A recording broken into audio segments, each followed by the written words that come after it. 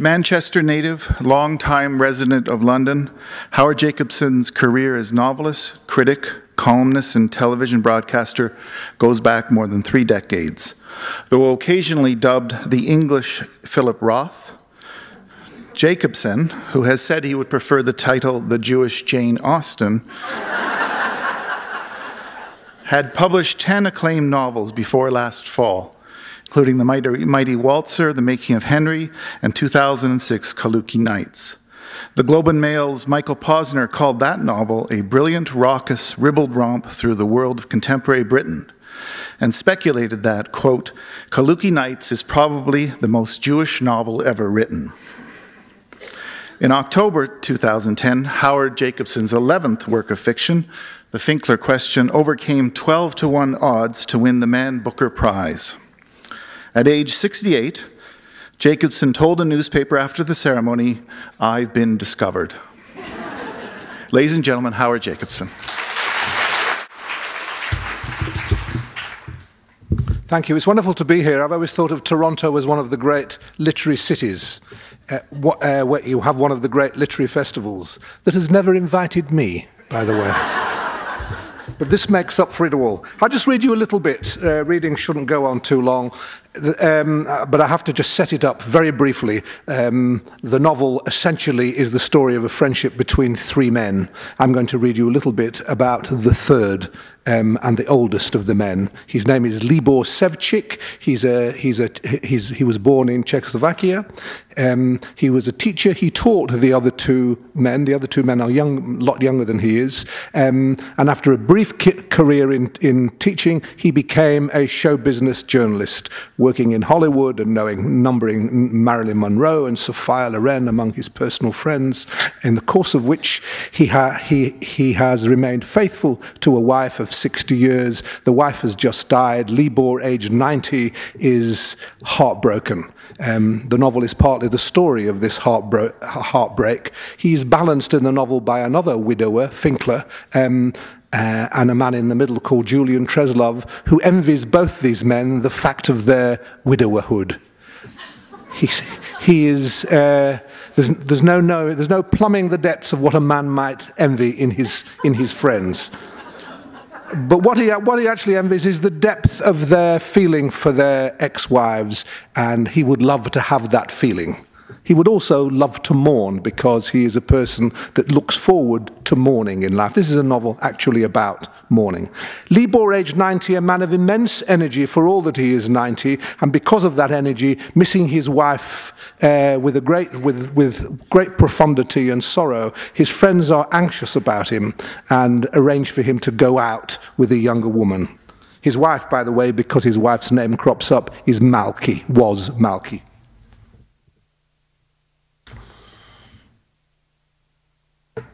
What's your favorite color? The girl asks. Mozart. And your star sign? My eyesight? Your star sign, your star. Oh, a star! Jane Russell. So had begun Libor's first date of his widowhood. The girl, she must have been in her late 30s, but that still made her a girl to Libor, did not appear to know who Jane Russell was. Libor wondered where the problem lay, in the accent he had not quite lost, or the hearing he had not quite kept.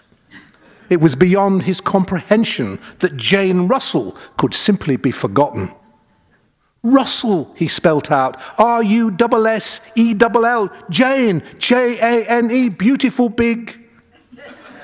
He did the thing men do, or the thing men used to do, weighing the fullness of a woman's breasts in front of him like a merchant dealing in sacks of flour. His date for the evening looked away. She had no chest to speak of herself, Libor realized, and must therefore have been affronted by his mercantile gesture. Though if she'd had a chest, she might have been more affronted still. The things you had to remember with a woman you hadn't been married to for half a century, the feelings you had to take into account. A great sadness overcame him. He wanted to be laughing with Malky over it. And then I said, Libor, you didn't. I did. And then Libor, you didn't. I did. Libor sighed, wanting it to be over, and showed the girl his hands. The flesh, disfigured with liver spots, was loose enough for her to slide her fingers under. It would peel clean away like the skin on a lightly roasted chicken. His knuckles were swollen, his fingernails dull and yellow, and bent over at the ends. Then he ran his hands over his baldness and inclined his head. He had always been a balding man. Balding had suited him, but he was plucked clean by time now. The patina of extreme old age was on him. He wanted her to see her own reflection in his head, measure all the time she had left in the dull mirror of his antiquity. He could tell she couldn't figure out what he was showing her. When he used to present his bald head to Malky, she would polish it with her sleeve. It used to excite her, not just the head, but the act of polishing it, as though he were her furniture. And it amused him to be her furniture. "You can open my drawers whenever you like," he would say. And she would laugh and cuff him with her sleeve. At the end, when she was dying in front of his eyes, they had talked dirty to each other. It was their defense against pathos. She wanted him to laugh because they had laughed so often together. Laughter had been his most precious gift to her. And now, at the last, she wanted laughter to be her final gift to him. "I'm sorry," he told the girl, calling for the bill. "This isn't fair to you." She was as relieved as he was when they parted. That's it. Thank you. Howard, Woody Allen once famously said that the problem with writing comedy is that you don't get to sit at the grown-ups table. Has winning the Booker changed that? Well, I always felt I was the grown-ups table. I always felt everybody else was sitting somewhere else with the kiddies. But it's made, yes, I mean, what you say is correct. It's made a huge change. I think what it's done is it's given confidence to a lot of people who felt all along that what I was doing or what writers like me do was important and was neglected, really, in our times. We have been going through a period in literature when comedy has been undervalued, which is strange because in Britain and in this country, I'm sure, too, there's an enormous value, a high valuation on comedians. But that's as long as they're being comedians. The comedian is a comedian and we know where we are, but the minute the novelist is some sort of a comedian, then everything gets thrown. And it's been my being what's called a comic writer, which is a title that, as you can imagine, you know you're a writer, is exasperating. Somebody calls me a comic writer, I go, I'm not a comic writer, I'm a tragic writer. Somebody comes up to me and says, your Finkler Question, I was told, was the first great comic novel to win the Booker Prize, but it's not comic, it made me cry. And then I want to say, yes, but it was also, surely you found it funny as well. So no reader can get it right with me. Unless they can, in one quick sentence, which is more than I can do at the moment, balance the two things, balance comedy and tragedy. You did attempt that sentence in a conversation last fall where you said you want, if possible, for people to laugh and cry at the same sentence. At that same moment, yes. At that same moment. Yes. I mean, that is the most wonderful thing if you can do it. I used to, when I was first writing and didn't quite have the confidence to move towards the tragic, but would touch it, would write about despondency and despair and failure, of course, the great subject for any writer, failure. Lots of personal experience. Yes. And it's what binds us. It's what brings us all together, because we are, as the crude world goes, failures. I know nothing about your individual lives, and I make no judgments upon them. How can I? But you're here because you're readers, and the fact that you're reading, the fact that you have a passion of some sort for art, must mean that somewhere or other the world as it's ordinary valued is not sufficient for you. you do not feel you have prospered in this world, or you do not feel that this world gives you what you want. So as the world go, as the world of sportsmen and cricketers and footballers and baseball players and bankers and insurance men, there might be people here who are all those things, in which case forgive me. But as the valuation of that world goes, then you would not be considered successful. Successful people don't come to a library to listen. To listen to a novelist talking about his books, about failure. So we are bonded. We are bonded in this idea. And we are the elect too, in that we also know that we enjoy success beyond the imaginings of those who think success is a merely material thing. So we are at once failures and probably overproud successes. How did we get onto that? In short, anxiety, disappointment, yes. failure, this is all yes. good comedic material. Yes, but you asked me a question, didn't you, about how one moves from... The capacity of a single sentence to contain both tragedy and comedy. Yes. That for you, I think you said, is the ultimate, is your ambition. Yes. At the moment when I realise how I got there now. And as I've grown older and I hoped matured as a writer, then the ambition to move from comedy, to make someone laugh, to make you laugh and also to make you feel something else at the same time, uncomfortable and feel the opposites. You know, any writer and any lover of writer knows all this, knows that wonderful moment, that churn in your stomach or that twist in your mind when you move from something that you think is funny and maybe it's light and maybe it's just a joke and then it's not just a joke and then it's serious, and if it's serious, where are we, because that's a terrible thought to have, and that pleasure we take in a sentence that's got comedy in it, which is often a pleasure in language, a word we've not heard like that used before. You know, that surprise that we get in writers like Dickens, the great novelist, where it's on a roller coaster, isn't it? Yes, absolutely.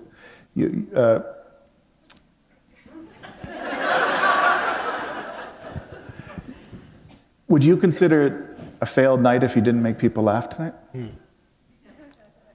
Yes, I say to my wife, if we've had an evening and things have got somehow or other very literary or very solemn. Solemn, right. And I will say to my wife afterwards, well, that was no good. And she said, but it was terrific. I was sitting in the audience. People all around me were listening intently. And I said, but they didn't laugh. And she said, but they don't have to laugh all the time. And I know in myself that there is more than one kind of laughter. You don't have to laugh aloud. There's a quiet laugh. There is an appreciation of comedy that doesn't have to emit a noise. But I am a junkie on the noise of laughter. I have to hear it. And when I'm writing, I don't know what it's like for you, but when I'm writing, I have to imagine. I write sentences feeling that these are sentences that could be delivered and performed and heard as they're performed. And I have to imagine that an audience will be, you know, gasping or responding or somewhere. James Joyce famously laughed while working by himself, and his wife Nora would say, "Jim, would you ever shut up?" Do you laugh? I do sometimes laugh. Yes, I do sometimes laugh. But as I've grown older, I find the other thing that's happening is I'm making myself much sadder. I cry. I cried several times in the writing of this novel. You hope nobody will spot, you know, it's a very strange sight, it must be, to see somebody working away at his computer, which is how I work, with the tears rolling down his cheek. Making yourself cry is a very strange thing to do for a living. But I do it. But I'm not sure, you know, I mean, who does the writing? You know, when we write, you must have this feeling. The great thing about writing, the reason why I think everybody who might not write should write, whether they're any good at it or not, is to feel what it's like to feel yourself, yourself, the self that you know about, the self that, the articulating self, give way before something that you don't know about. Is it mysterious or what is it? That sense you have of somebody else writing, so that sometimes you feel, who's making this happen? Things happen in the Finkler Question that I didn't know were going to happen. I didn't know Libor was going to go on a date. Things happen to Libor that I didn't know. Libor does it. Libor does. So it's Libor that's making me cry. It's not me that's making me cry. It's Libor that's making me cry. And the great thing, I think, about art, any kind of art, is that it is the making of it or the receiving of it, is that it takes us into some realm that's better than our conscious, merely thinking, and worse of all, merely opinionating selves. We spend so much time having opinions on the internet, twittering and Facebooking and I think this and I think that, as though it's important what we think. And the better, more creative self doesn't have is beyond all those thoughts. We are boring when we just have thoughts, when we have opinions. We are at our worst as so I seem to have hit a preacher mode. No, It got me in a. I mean, was standing there and feeling at the pulpit. it was the Jane Austen analogy. Maybe that got you off in this direction. That's what did. For myself, I sense that work is going well when I don't have much control at all over what characters are saying or doing. And when time vanishes, do you find your workday just sort of disappears on you when you're in a nice zone of work? Yes, and isn't that wonderful when that happens? Isn't that terrific? Yes, you do. And you too? Suddenly it's 4 o'clock and you do. It's usually a good sign for me, yes, that hours have gone by and you look down at the page and you had no intention of taking that turn in the work. Yeah, isn't that wonderful? And that's when you said who's writing the books, who is writing your books during those moments? Well, of course, it is oneself. Right. It cannot be anybody but oneself. But it's the oneself that one allows, that one opens doors to or something, so that maybe everything that you've ever heard, maybe somewhere or other there are channels through which everything that you've ever heard and everything that you've ever read can return to you in another form. But it's not just you that has the will to make a thing happen. I know some writers who will tell you what their books are going to be, and some painters too, who will tell you what their paintings are going to be, and they possess their work with an iron will. It's going to be this. It's never any good like that. A friend that I started off writing with, and he never made it happen, and it took me long enough, God knows, but I did make it happen, and he had wall charts. And he would start his novels with wall charts, and I would say, well, what are those? He said, well, that's the novel. I have to know when everybody's... But I never know when anybody's... I have to be highly edited, because I send in things and the editor goes, but that's impossible. Somebody's fallen in love with somebody here who's about 400 years older than them. That's not possible. And I go, well, clear that up. That's not what's important. Whereas my friend with the wall chart knew where everything was. If you know where everything begins, then you know where everything's going to end, in which case you're holding your work like that. And the great work, I think, not for me to say that my work is great work. You can say it, but I can't say it. But the great work is done, you must know this, with in cricket they talk about the best batsman playing with loose hands. Yes, yeah. And many sports must be like that. Any time you catch any game that involves catching, you have to have loose hands. And I think the making of art is like that too. You must possess the work. I don't know if it's different. You write biography, and I've never done that. I don't know that. Is that an entirely different discipline? More craft than perhaps what we're talking about here. There's more hard, relentless craft, I found. But I also have written novels. So yes. I'm thinking of that now, and that experience, or that journey, which is, that's why I jumped on your remark, who's writing the book, because can be oddly out of body. Yes. The creative moment. As you get older, is that becoming easier or harder? It's becoming easier and easier to let go. Okay. Because I find now that I don't have to worry that there won't be anything written. Before it was, I've got to move it along. I've got to move it along. There is no book unless you move it along. And now I've grown, I've now written, this is my 11th novel. I'm now writing my 12th, and I've written 4 works of non-fiction. So, well, you've written many yourself. So you have two seasoned writers. So what's that? 25 books between us? There is nothing we don't know about the writing of books. You've written that one. Ask us anything. Anything, absolutely anything. Anything. Well, ask him anything. And I find it now, I do now at last feel confident that something will write itself, and sitting in front of an empty page is not a problem. It's quite a good thing. And there, lo and behold, this wonderful thing happens. You have a thought. You have a thought. Where's that thought come from? At first when that happens, I used to feel a fraud. But I don't think that. I've just put something down and it looks like a pearl of wisdom. Wisdom. I don't have wisdom, and I don't have that wisdom. Where does it come from? And that happens more and more now. It's not just a character doing something that I didn't know the character was going to do, but they express a thought. I mean, a really big thought. And it appears to be their own and not yours. Yes. Isn't that something? That's the most fantastic thing. Yeah, it is the most fantastic. It's theirs, yes. even though, yes. to all intents and purposes, yes. you wrote it. Absolutely the most fantastic thing. Yeah. And here is the greatest justification of art, the escape from the self, the tyranny of the self, the limited, the making narrows, of art. Yes. Right, into that larger. Yes. Which in the case of this room is all about failure and disappointment. And of course it is, all ignominy, shame, humiliation, all those things that bind us. I know that Howard would enjoy hearing some of your stories along those lines when he's signing books afterwards. Yes, yes. If you'd like to share. You mentioned we could have two lines. We could have people who've got nothing that they need to confess line, and we can move along. I can sign those with my left hand, and then with my right hand we can have tales of ignominy and shame. And then we could save for later on, when all that's done, perhaps half a dozen people could stay back for tales of gross humiliation. That's a wee hours thing, isn't it, I think? That's a late night thing. Yes, yes. Yes. We'll meet at a bar and talk about